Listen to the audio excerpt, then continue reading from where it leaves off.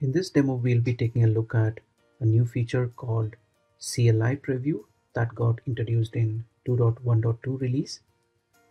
So basically what we are trying to do here is when you're trying to provision the network device, you will be shown an option to preview the CLI that's going to be pushed to the network device. So this has been a gap for some time, and this feature will help you in bridging that gap. So let's get started. So let's get into the inventory and try to provision one of the network device here. So I'll try to provision one of the 9300 switches. Let's do provision, and for the summary here, so deploy. So we introduced this new option called generate configuration preview.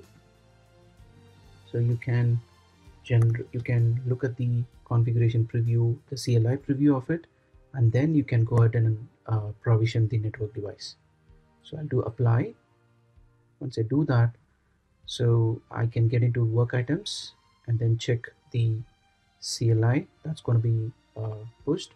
And if I'm happy with that, if I'm satisfied, I can go ahead and deploy the configuration.